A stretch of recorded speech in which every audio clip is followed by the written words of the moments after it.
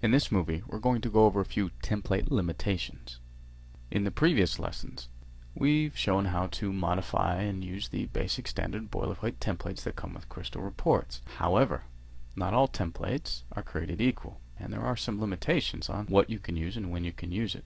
Choosing the report menu and then Template Expert, we're going to go ahead and choose Corporate Blue. Notice here in the preview, this little icon has a chart and then the detail broken out. If you press OK here, you get the following error message saying Crystal Reports could not apply the template to the document. In order to use some of the more complicated and complex templates, you actually have to have it set up.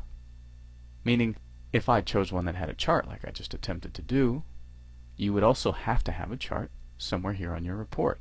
Another limitation is the number of groups and the detail levels that you like to see. For example, in this template, the detail level contains only one section. Very easy to read, everything reads straight across, very clean. However, if we go back to our Template Expert and choose another one such as Grayscale and press OK, notice we have an extra section in between. We have a Details A and a Details B section. This increases the size of the report, both printed and in electronic format, and in some cases makes it a little more difficult to read.